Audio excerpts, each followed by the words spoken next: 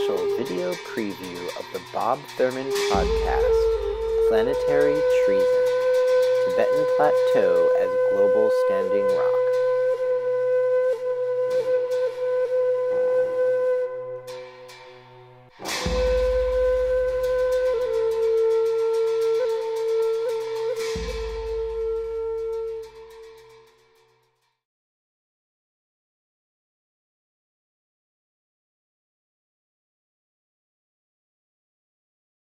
Now, good morning again, all you jolly opioid lovers who found things being so unbearable that you turned to the poppy, dreams of the poppy, in the really strange forms that they're delivered to you now by the pharmaceutical industry, actually, and by doctors, by a corrupted and messed up system. And I'm totally sympathetic with you. I'm very sorry for you. And also, by the way, this is not the first opioid epidemic.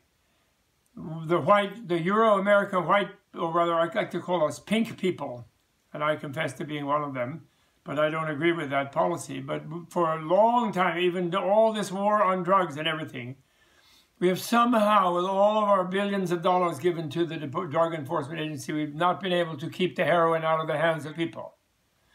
So they're just following in the British system in China that they did in the 19th century, where they used opium as a way of addicting an alienated population and one that was too poor they didn't want to take care of.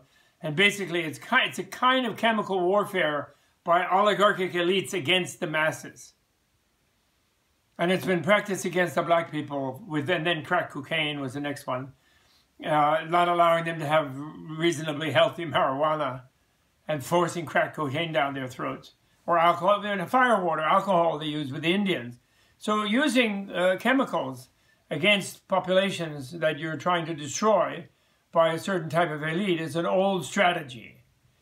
And what is interesting is that now it's gone into the white community, who the oligarchy here, by removing the manufacturing jobs from them, they've destroyed that class, really. They've destroyed the working people. They've destroyed half of the middle class.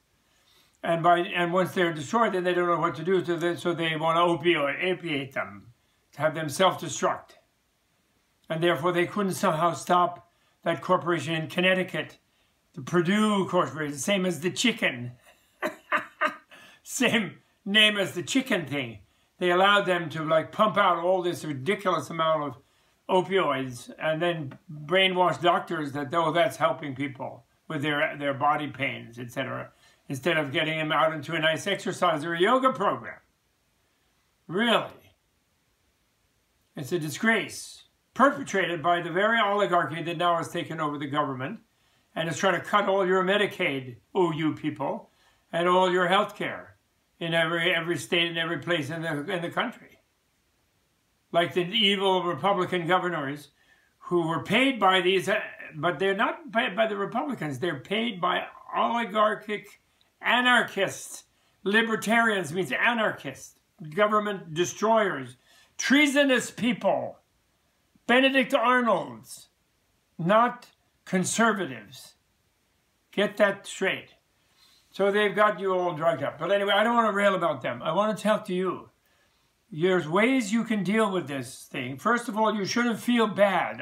That's why I went in a little bit against the bosses. This was inflicted upon you by a corrupt system. And, you don't have to be permanently destroyed by it. Some of you may have wrecked your health by now from not eating properly or whatever, being homeless, I don't know, being, exposing yourself while completely passed out or stoned out. But those of you who maintained some reasonable health, you can recover from opium addiction. It is very possible. There are definite ways that can very quickly cure you from that. The best is ibogaine and MDMA and psilocybin. These are the best. These were ones that the evil oligarchs may outlawed with their fake war on drugs.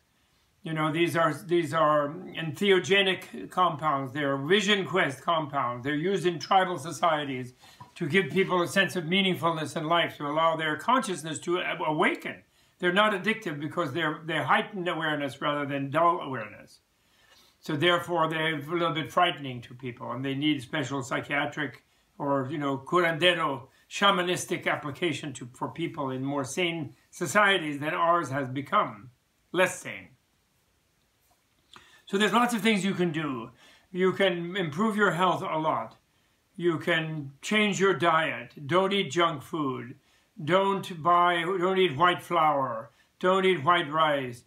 Don't eat too much meat, especially hormone and growth hormone injected and antibiotic injected meat. Don't eat that. And, kill it yourself if you have to eat meat. Clean it and raise it clean and kill it mercifully, And if you, I best not to do that, become vegan or vegetarian, but if you have to do that, at least make sure it's not poisoning you, which commercial stuff does. And so that's the first step. That will give you more strength in health to be able to try to make the best of your difficult personal, financial, emotional situation. And then second, there are ways of weaning yourself off that if you insist and you vote properly and you insist on getting proper health care, which Obamacare, so-called, which is not called, should not have ever been called Obamacare. It should be called the Affordable Care Act, which is what needs to be developed by real conservative Republicans and real Democrats, not by these oligarchs who are trying to destroy health care so they can make more money predating on you. No. Healthcare is it's not supposed to be a money-making thing. It's supposed to be a compassionate thing. It's supposed to be an altruistic thing. Yes, there can be money will be given to people to healers who heal people. The people will gratefully give them money. So it will still be a prospering business or profession or calling. But as basically being the mode of money-making, that's no good. That's what's the ruin of the system. That should not be its basic purpose at all. And so, because healing is one of humanity's great compassionate activities, and doctors, people who are called to that profession, are great people, but they tend to be corrupted, and maybe some corrupt people are attracted even, unfortunately.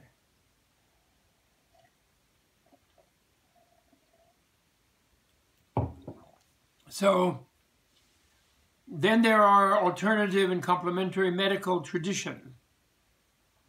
There's acupuncture, there's herbal medical traditions, Western ones, there's Asian ones, Ayurveda, Tibetan medicine, Chinese has Chinese herbal medicine, they're your vitamin store, your health store, local health stores, they have things from these kind of traditions. The vitamin things are very valuable. The herbal extracts that they have are very helpful to you, can help you deal with these things. When you get off a high level of addiction, you need gradual, cold turkey sort of situations.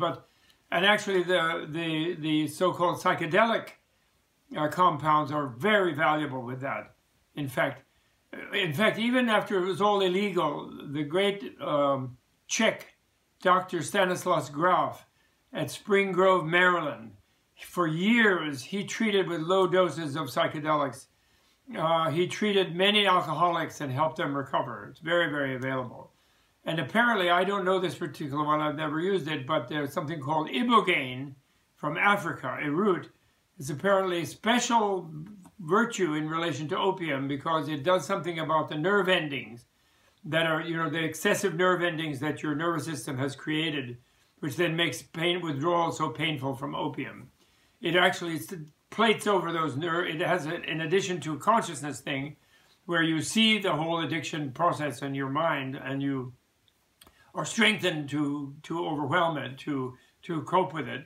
Also, it actually has a chemical effect on the nerve endings that tones them down so that your withdrawal is much less painful. So, the fake president is telling you he cares so much and it's an emergency and everything, but he's put not a dime. So when he doesn't put money, of course he doesn't like to give any money to anybody else but himself in general, as we've seen, as you should have paid attention to before he was elected. He treated all his suppliers as a builder and so forth, always, his whole time. So he doesn't like to give money in general. And maybe he thinks of the waning amount of money that the government has, as his people are destroying it, he wants to get it all himself. I don't know. Certainly he's trying to give himself a Christmas present of a big tax cut, him and McConnell and Ryan, which hopefully we will stop. But you have to step up and do it yourself. You can't wait for him to provide money. Hopefully there are some Affordable Care Act clinics here and there in good states where the governors accepted the federal grants before this current Congress was able to try to cut them off. And hopefully they still have some of their clinics open and some of the very dedicated people working there who can help you to get over the worst stages of trying to come down off the thing. And certainly they should close down the purveyors and the manufacturers of these opioids. They should certainly make them come up with funding by penalties like the tobacco companies had to do for the damage that they caused by overproducing them. The Purdue Company, for example, in Connecticut, and others. So, and there are others. So anyway, on today, Veterans Day, and then you veterans, you know, I'm very happy that there are generals in the Pentagon who are demanding that the Schedule 1 location of the mind-altering compounds that are used to help overcome post-traumatic stress syndrome and depression and so forth very effectively now in Johns Hopkins in California in various controlled experimental situations for the moment, but should be much more widely available to you. And they're demanding that they become widely available to you because the statistics of success of overcoming these very, very crippling and deadly mental state conditions from the very great suffering that you underwent in these wars that you were thrown into by very cynical people without by telling lies, actually, to everybody about how Saddam Hussein had nuclear weapons or about this and that. You know, trying to occupy different countries, which we should not be in the business of doing. It was mishandled. It should be the diplomats should be dealing with these kind of people. Not bombs, which they make money on, by the way. So it's all money making. It's the worship of money that has ruined this country, you know. So anyway, you know, on Veterans Day, demand yourself, go to California, go to Johns Hopkins, go somewhere and get someone to administer MDMA or psilocybin or something, and take with proper counseling, and take you through the levels of stuck memory in your brain of being stuck in this shattering sound or that explosive injury or that terrible thing, and demand that you receive that treatment. You can do that. And then go outside the ordinary thing, look at quote-unquote complementary medicine in all kinds of dimensions. Learn to meditate, do yoga. Demand yoga instruction in the VA hospitals. Meditation instruction. Learn without any kind of substance to go into your mind, because when you go, your consciousness produces substances from your brain and your glands that will give you a good situation, actually. You can learn to do that. Be a warrior inside yourself. You proved already you were a great warrior outside. So you have the guts and the gumption and the intelligence to be a great warrior about your insides. And you just have to be given a chance to do it. And given the methods that are proven to help you, not ignored, and not given things that don't help you. So I just have a prayer for Tibet today. Om Mani Padme Hum. Everyone should be chanting that. I couldn't afford the time or the money to go to Standing Rock personally. A lot of my friends went. I applaud everyone who went. I may have a chance to go in the future when I am more retired and have more time. I'll try to go. I like to do a sun dance there together with the wonderful Lakota people, or Blackfoot or Crow or whatever. I'm not into their own inner competitions. And they have natural friendship and brotherhood and sisterhood with Tibetan people. And it's all one, and they all have brother sisterhood with all of us. And we're all just, you know, indigenous somewhere on this planet. The only ones who are wrecking it are those who think they're not indigenous. They have multiple passports. They live in Shangri-La hotels everywhere. They don't know the price of grain of rice. They have no idea. They're just into worship of money. They live in a money sphere rather than an ecosphere. We must be sympathetic with them. We are not against them. We don't want to harm them. We want to help them. No one is happy if they have many billions of dollars. It's a huge stress. You know, there could be a limit of $1 billion or something. $500 million, 100 million.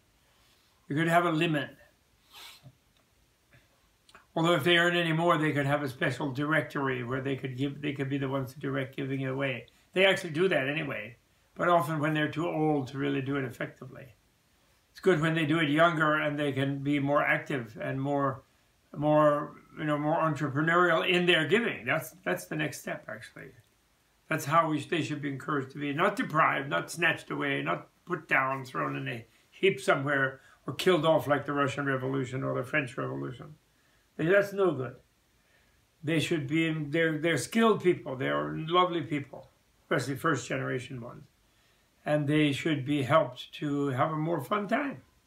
Genuine fun. Dealing with loving people, not people who are trying to get their stuff away from them. People who like them. That's what they all crave. Right? I'm sitting here in the Catskill Mountains on a beautiful cold day. And I've been reading a memoir of a wonderful Tibetan Lama called Sogan Rinpoche, who I never met. He's from Amdo, from northeast Tibet, which is now incorporated in China's Qinghai province since the 1950s. And he talking about the troubles that he experienced as a youth. He was born in 1964, 1 year before Tibet was annexed Central Tibet was annexed into the People's Republic of China. But 9 years after his homeland area was annexed into Qinghai province, as the Chinese invaded and gradually annexed different parts of Tibet, the plateau, and finally now, of course, they have annexed all of the plateau. And he was talking about his sufferings, but somehow he managed to develop his spiritual practice all through that. And he never gave up hope, and he does not hate. He's very honest and forceful, talking about the evil deeds of such individual Chinese soldiers and the government as a whole, the Communist Party dictatorship as a whole. But he doesn't have a force of anger about it. He rather likes to talk about the beauty of his grandmother and the sweetness of the Lama with the broken spine in a Chinese reform through re-education camp, where his legs had been, lower spine had been broken, shattered. But he doesn't dwell on that. He talks about how sweet that Lama was after having escaped, living in a tent somewhere, unable to move, but taken care of by nomads, secretly, because at that point it was a deadly sin to be caught saying Om Mani Padme Hum with your rosary in Tibet at that time. But anyway, he gives me great hope and joy, and also a great sense of concern about my beloved Tibet, and our beloved Tibet, the world's beloved Tibet. You know, I am the head of the Tibet House, U.S., although my wife really makes it happen, and son, but I somehow have some sort of figurehead status, and like being sitting on the prow of a ship, you know, I'm like that.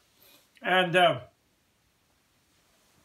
so I must worry about it. And, you know, since we had this wonderful event recently of the Standing Rock group in the Dakotas, where they were trying to preserve the headwaters of the Missouri River and the water of their own cut-back reservation. They once were the free range they had of all that area, the great northern steppe, the great northern plain, with they and their buffaloes, you know.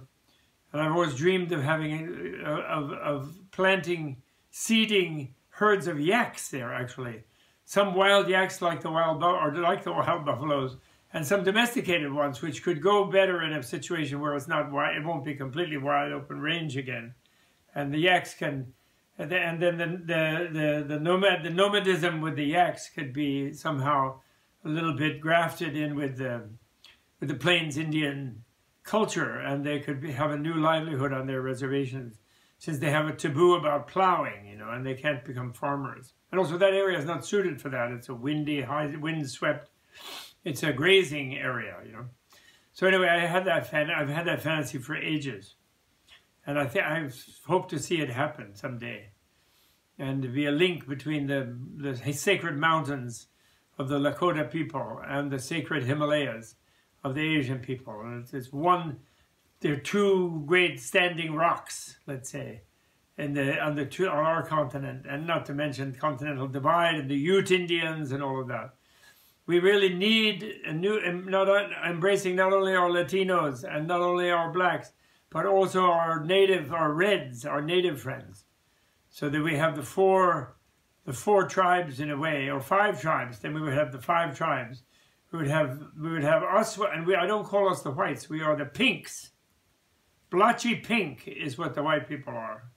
So the pinks, the blacks, the browns, the reds, and the yellows.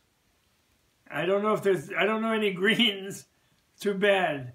The dolphins are the blues and the greens.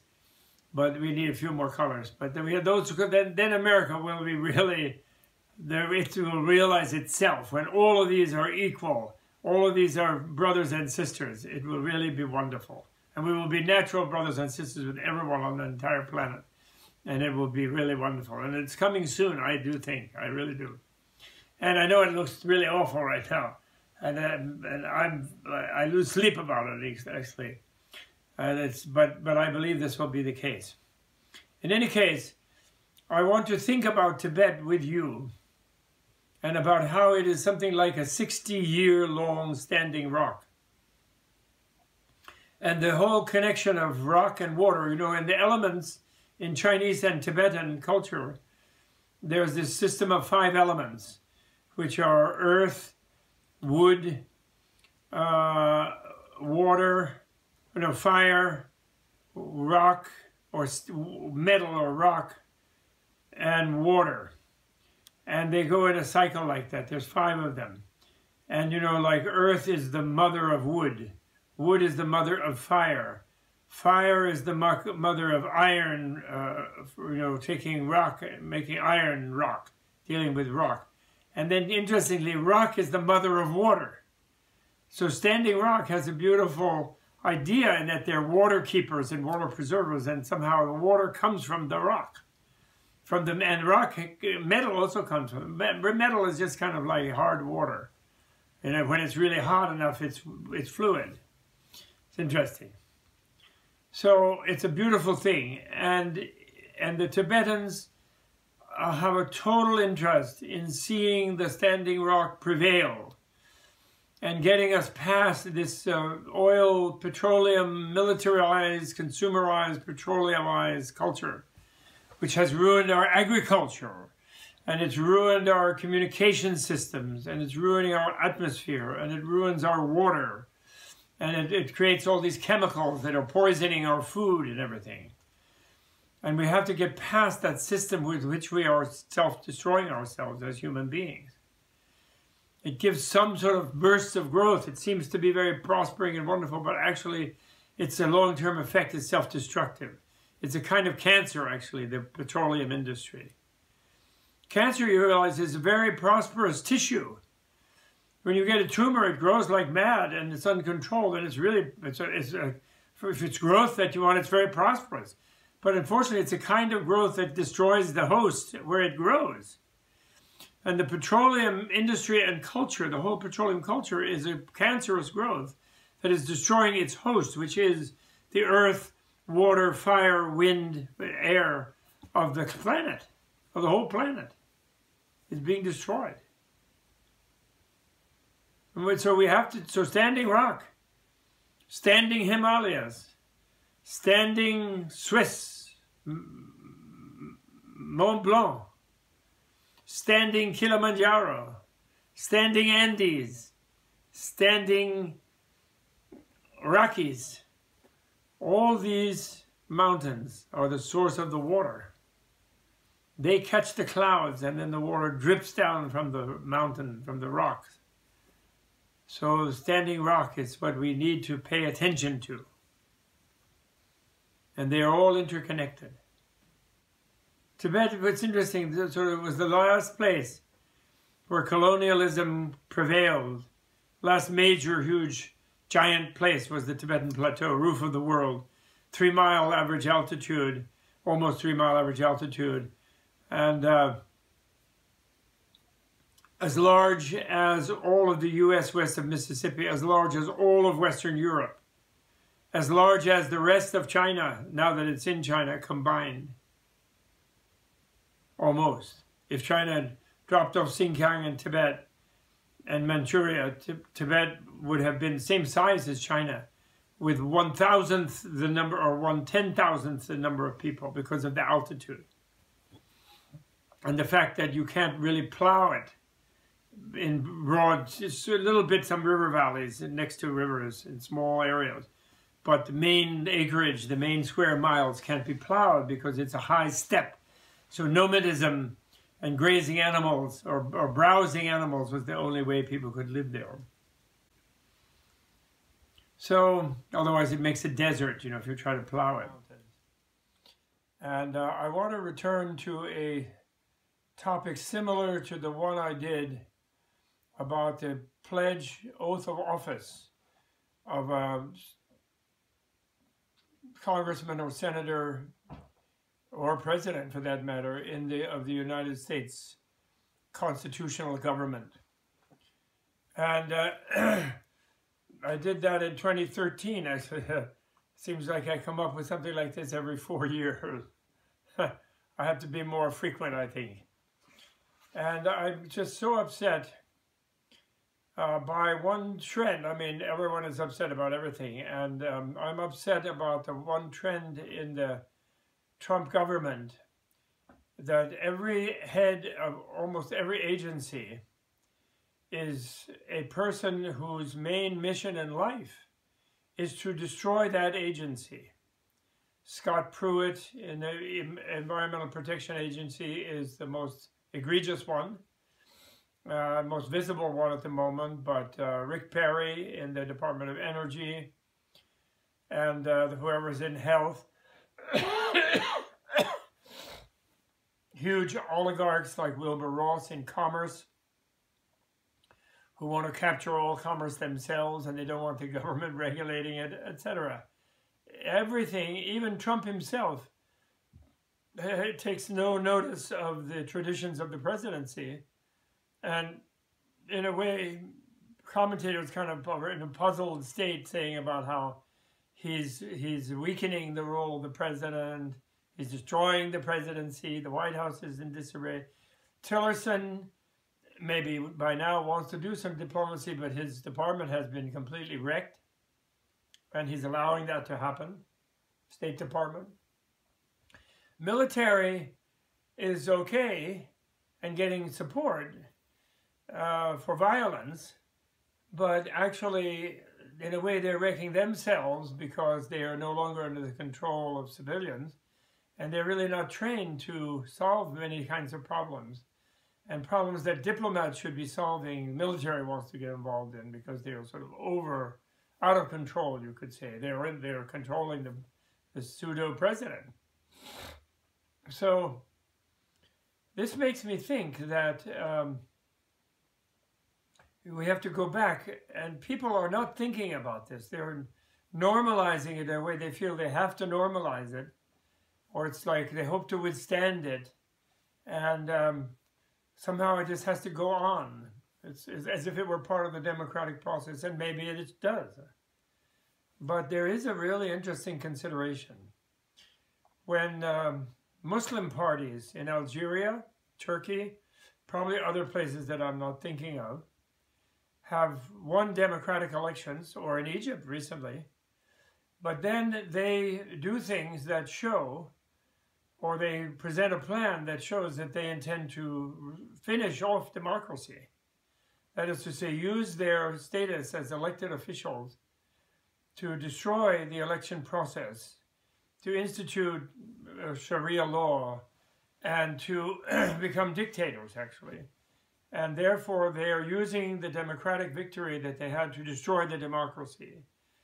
We stood by, cheerleaded, and supported military people who took over those countries and canceled those elections and those governments, and tried to calm things down until such time as a regular electoral process could be resumed again, which I don't know really where it's happened effectively, actually. And there is a situation like that in Turkey now, but that guy was smart enough, Erdogan, although crazy enough too, in that he's now canceling, he's like becoming like the Sultan of the Caliph. And he's used the AKP victory to cement dictatorial control of Turkey on a sort of Muslim platform. So, sort of Muslim, and he's attacking even his old previous Muslim ally, the Mr. Gulen. So, who may be a somewhat unsavory himself. But anyway, my point is that there are instances where democracy, when used to destroy democracy, is people step in and they say no, and they cancel that particular kind of result and look and see how it happened and try to figure out how to restore proper electoral thing. Now, of course, that's unheard of and unthought of in our culture. And we shouldn't, and I'm not thinking of that. I don't think we can do that except through electoral process. But the only way we can do it through electoral process is to restore the electoral process while it's happening, rather than by after canceling it. And that's not perhaps possible. I wonder if that can be done. But we have to try. And the first way of thing to do to try is to try to understand how it happened. And here I have, almost, if you haven't read Jane Mayer's book called Dark Money, then you just won't be knowing what's going on. And there's a few other books of that time since that great study of hers a couple of years ago. But that's a really important book because it shows that the people subverting the democracy that we have are non-democrats. They are libertarians. They're non-Republicans either. They're libertarians. They captured the Republican Party during the Obama administration. Their main protagonists were the Koch brothers, joined by the Mercers, the DeVos family, the Prince family, and these kind of super oligarchs who basically don't believe in the government at all. They basically want the government to be so weak that it can't function. Then they can be all powerful. They don't have to pay taxes. They don't have to follow EPA environmental rules. They don't have to follow financial rules and disclosures and so on. They can be as rapacious and accumulative as they want. And in a way, they can destroy their own capitalism, which got them to where it is. Because capitalism does not mean robbing everything. It means exchanging something for something, trying to accumulate, of course, and do it more effectively, but not robbing everything. That's piracy, actually, not capitalism. So how do we fix this system from within the system? We have to understand that the current self-destruction of the U.S. government that is now taking place is the work of libertarians, neither Republicans nor Democrats. People who don't like democracy. Remember, the definition of fascism is the unification of the government and the corporations, so that the wealthy corporate powers there's no layer of protection between them and the people, and they can predate uncontrollably to the people, on the people. The government helps them, actually. The government becomes the corporation. They become the government. And that's what we've seen happen here. And so the first thing about that is the libertarians did it. They were aided by Russians who are dictators and prefer dictatorships. There's a struggle in the world between communist China and KGB-dominated Russia and people like Mugabe and some sort of you know, Chavez, other dictators, you know, now that Chavez is heir, against democracy, actually. In the name of the people, of course, but that's a dictatorship of the proletariat. That's supposed to be in the name of the people, but it's actually a dictatorship. And that always can take place in a country when there's such a chaos that's brought on by libertarians and anarchists. Libertarian is a kind of anarchist, that people will tolerate a dictatorship. Okay? So that's the first thing to understand, is that it's brought on by libertarians who despise politicians because they feel they can buy and sell them. And the head politician now, the president, is one who despises politicians.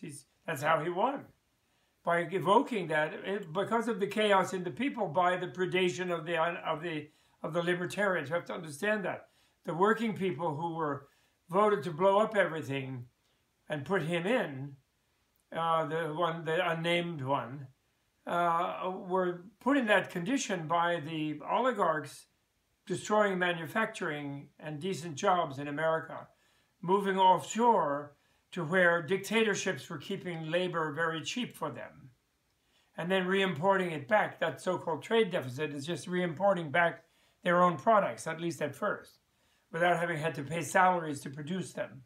That is entirely their betrayal of their treason against America, those oligarchs, libertarian oligarchs. And then their second treason against America is to finally destroy the country. And in the case of, like, Americans for Tax Reform, the target of my previous broadcast, please you can look at that and see where Grover Norquist, Americans for Tax Reform, pretending to protect the people against the pittance of taxes that we have to pay, we salary-paid workers, but really he's there defending the very wealthy from the huge amount they have to pay because of their huge income. Whether it's presented as income or stock appreciation or whatever it is income, right?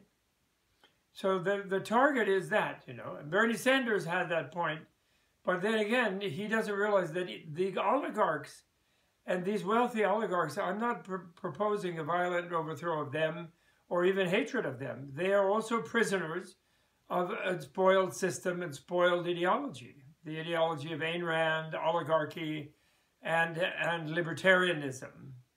You know, Hayek, you know, Road to Serfdom is precisely, he presented the Road to Serfdom. He didn't criticize socialism as the Road to Serfdom. His way of libertarianism is the road to socialism, indeed. And that has socialism with the dictatorship of the proletariat, which is a fake populist. The ultimate fake populist thing is a communist government. Or KGB, post-communist KGB, social capitalist government, oligarchy.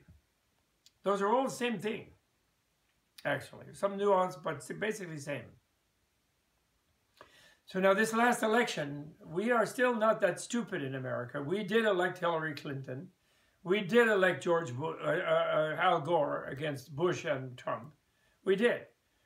But they stole the election in different ways.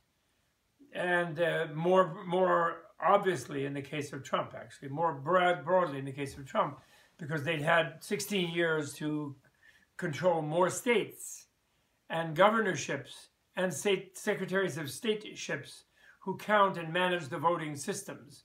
And also voting machinery, voting technology they managed to do.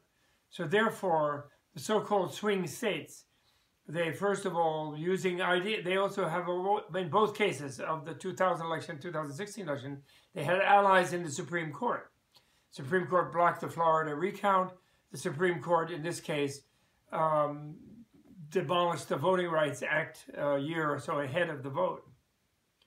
And therefore, all of those Republican governored states and Republican legislatured states, they changed rules to disqualify many voters who were poor, minority, black or Latino, and who didn't have bright IDs and all this. So they disqualified hundreds of thousands, or over in all of the states, I think 28 or 30 states, millions. And then on top of that, some of the votes that were cast with IDs, when people had similar names in adjacent states or even faraway states, they used Chris Kobach's created interstate cross-check computer program to again disqualify those votes that had been cast, again in the hundreds of thousands at least, if not millions.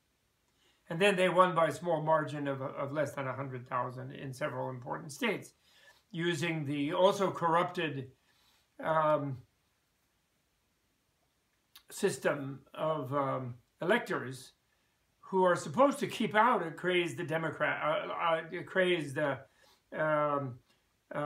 demagogue like that. They're supposed to make a judgment in the electoral college and keep them out. Even though they want to vote some states, they're supposed to stop them. But of course they are not. That's also corrupted because they just do whatever the voters say, and they give a disproportionate power to less populated states and so on. So we are in a situation where the elections can be stolen, and this final theft. Bush then did a lot to destroy the government, but not completely, because he came from a group that was used to dominating a government. You know, the Bush CIA kind of family, you know, Richard Helms, Bush, all these kind of characters. And they did that. So they were then kicked out by the more extreme libertarians who brought in Trump. And then he is destroying the government more. It's his main object while he enriches himself. That's all he's doing. He's not serving us as the president at all. He's hostile to us, actually. And hostile to the press. I mean, it's clear. So the party I think there's a chance, though, because it's so blatant and people maybe can sort of at least subliminally be aware of it, even if they sort of feel invested in how they were, and they don't want to admit that they were conned into this. But I think in the electoral system, the margin will be too great for all those different forms of cheating. When the middle class, what was left of the middle class, and the pink people, I never call them white, I call ourselves pink people. And the pink people will even vote against this. And we'll be able to take the House back next year, and we'll be able to get the main machinery of government to try to restore it and rebuild the agencies, executive branch back in 2000. I think quite definitely we will. But we only will if the movement that we make is aware of these things and realizes what kind of battle they're fighting. Therefore, we have to, for example, go after the institution of the Secretary of State. And the Democrats have to organize. First of all, they have to get their act together and realize this is not a Boy Scout game of give and take and back and forth and just Wall Street will now pick you and Wall Street will pick them. It's no longer that case. It's more Bernie style. And I would like to see Hillary really back Bernie now, which she failed to do in the election. She says, well, I failed to do that. Well, why doesn't she do it now? She should. She should really back him. But not the little bit of anger that he showed, frightening the wealthy people, that they should try to control. That language and that kind of, the way he used to say, like, tax the rich. The way he would say the word rich. Rich is a great word. We like rich. Rich enough. Not too rich, because that's even a burden on them, but rich enough is good. We don't dislike anybody. It's the system has gone out of balance, and we have to fight politically. We have to have the political revolution Bernie talked about to rebalance it. But we need all the Hillary people, and we need Hillary and Bill to help us do it. We can't just say, oh, there are some corrupt people. We don't want the triangulating Democrats, the new Democrats. We don't want them. We have to have them. And therefore, we can't just send a lawyer to file a suit in Ohio or in Wisconsin against Scott Walker or somebody and think that's going to control that Secretary of State. We have to expose every single Secretary of State. We have to know the name of that Secretary of State. We have to have people patrolling the office of the Secretary of State. We have to try to change rules so that there can be a Democrat, so the Secretaries of State can be bipartisan in some way. For example, that's one thing, or just start breathing down their necks in that light. We have to go after Kobach and really expose him and not act like liberal Boy Scouts and Girl Scouts. We're going to do this because we believe in the system. We do, but the system is not functioning. We have to recognize. So we have to reconstruct the system as we go. That's the key that they don't seem to get, any of them. And they have to be, activists have to be there in the office where the Secretary of State, who have to examine all those computer things. We have to hire hackers who are really brilliant and genius, and they have to go and figure out how can those things be hacked, and really be on every day. It has to be in the news all the time. Be in the awareness of the people, the dishonesty of the voting. And we have to get all the poor people and the minorities, like in places like North Carolina and Wisconsin and Ohio, and get them to where they really will be able to make their voices count. Really have to do that. That's the key thing. Then we have to have a candidate and run an election, yes. And have conventions and election and parties and whatever. Raise money.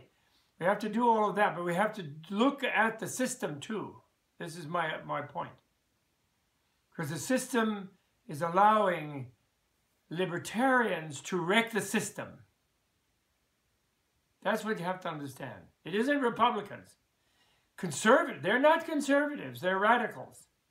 Conservatives would be good, they'd be trying to conserve the system. And here I have a little side note, and I think I've gone on too long, but I have a little side note. Senator Corker and Senator Flake, I 100% applaud you for bowing out of dominating things in this self-destruction of the government. But that's not enough. Between now and when you stop running for office, if it's 1.5 years, if it's 4 years, and Ben Nelson, you too, that's 3 of you, and McCain, really, 4 of you, if he would join, you should switch to independent right now in your remaining time in the office. What is this, carrying a banner for Republicans? These people are not Republicans. Tea Party people are paid, Koch-funded libertarian, not just Koch, Mercer, Koch, Bannon. These are libertarian, government destroying. You know, Bannon says he's destroying the deep state. He's destroying the state, not just the deep state, the state. He works for the Russians, connected with them. They want to destroy democracy in Europe. They did a little destruction of it in England already, and it's who knows how that will turn out. They've done it in Hungary. So, already, you know, and that's Putin, that's KGB. So they're similar, libertarians are similar to these kind of dictatorial oligarchs, fake populists. They're all fake populists. So don't be fooled by them. And you, Flake, if you really meant what you said, Corker, if you mean what you say about this man is demeaning and destroying the office of the presidency, then you can say to your colleagues or whoever it is that likes you as a Republican, you can say, I'm trying to rebuild the Republican Party, so the first thing we have to do now is they have to be restrained. So I'm shifting to independent now, and I will vote with the Democrats to block the robbery of the tax system, the destruction of the health system, the destruction of the environment, etc. I will do that. A destruction of the media by a corrupt FCC. And more Fox News and more fake news, the real fake news, which is Fox News, not the real news people. So you, Flake and Corker, why don't you do that? What's stopping you? If you truly disapprove of this and you dissociate yourself from this, you have to do more than that. You have to save us. And you have to do to McConnell what he did to Obama and stop him in his tracks now for the next year. They are robbing $1.5 trillion of the futures of the government's money. Grover Norquist says openly that he wants to strangle the government, strangle the baby in the bathtub. That is treason. That is not a political strategy. It is treason.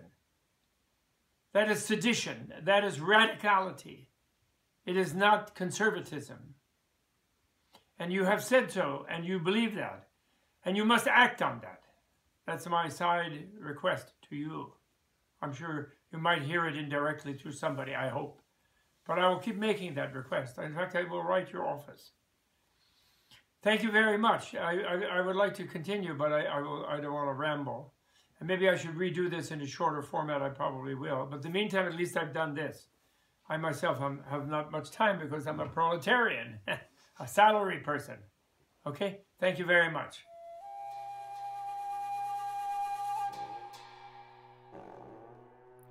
To listen to the full podcast, please visit bobthurman.com or subscribe via your favorite podcasting platform. Thanks for listening, and Tashi Delek.